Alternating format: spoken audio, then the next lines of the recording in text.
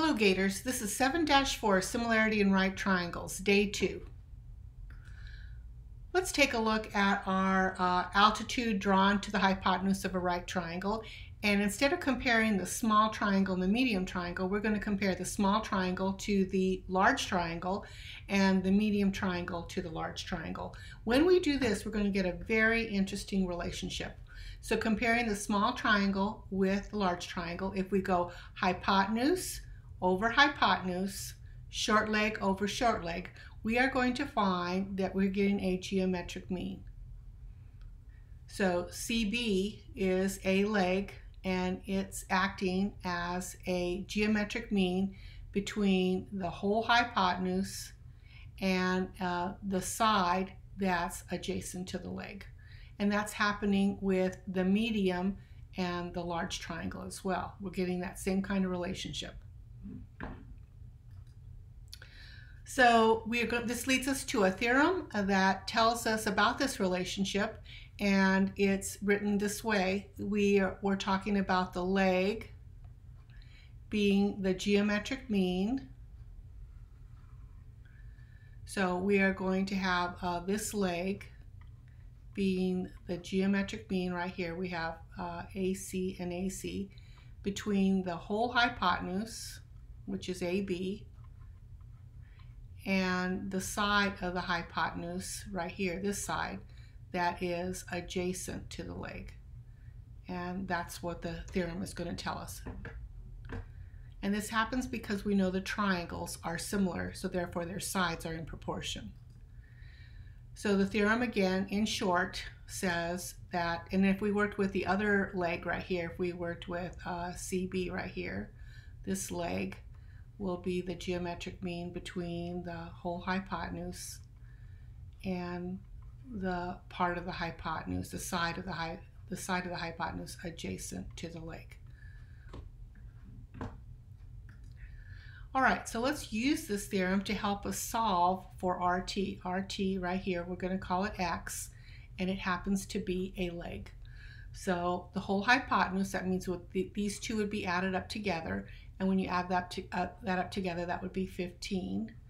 And the leg we're looking for, X, and then X, and then the adjacent leg for this X right here, this leg is adjacent to this side right here. So we'll use 9.6.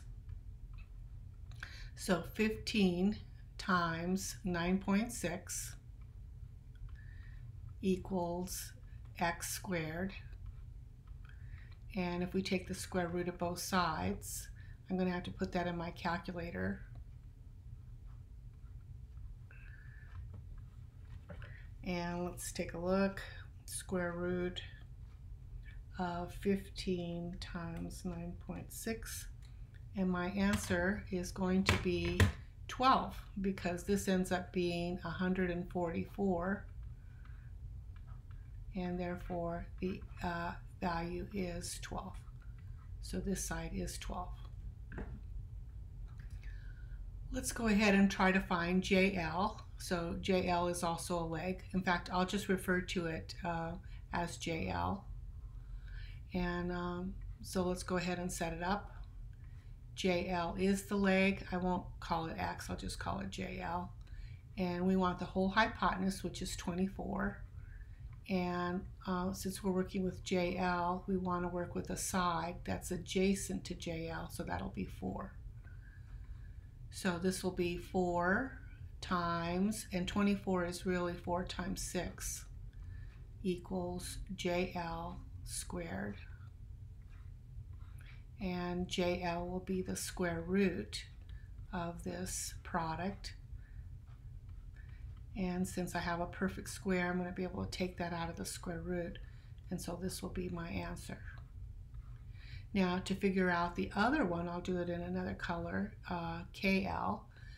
This is the one I'm looking for right here, KL, and I'm going to refer to it as KL. And the whole hypotenuse is again 24, but the side that's closest to the leg right here would be 20. And so now I know this is going to be 4 times 6, which is 24, times, and I know 20 is 4 times 5, and that's going to be equal to KL squared. When I take the square root of both sides, I know I'm going to be able to get a 4 out of there. So this will be 4 square root, and then this will be 30. And there are no more factors than 30 that I can get out. That's it. So that's the length of KL. All right, and let's go ahead and do this last problem. We're going to do find three lengths. QA right here is actually the altitude. So this is an altitude, so I've got to use the altitude formula, which is this one right here. So I'm going to write altitude, which is QA, and it is the geometric mean between the side 2 and 8. So QA quantity squared will be equal to 16, and I know 16 is a perfect square, so QA will be equal to 4. So I found one of my lengths, which is 4. Now PQ is a leg, so I have to use this formula, and I'm going to use PQ, and it is the geometric mean between the whole hypotenuse, which is 10, and PQ is actually adjacent to that side, so that's 2. So I have 2 times 5, which is 10, times the other 2 is equal to PQ squared.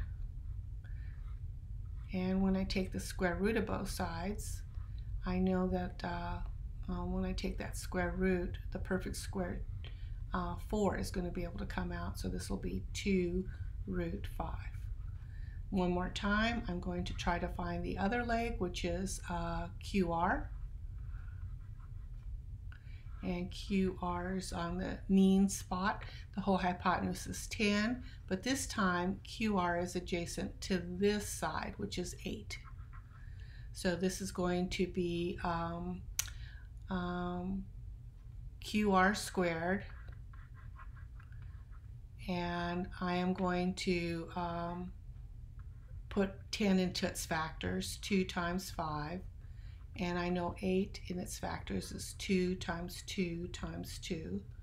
I'm going to take the square root of both sides, and I know I can get 4 out of there, and then it will be 5 in the square root, and that'll be the length QR.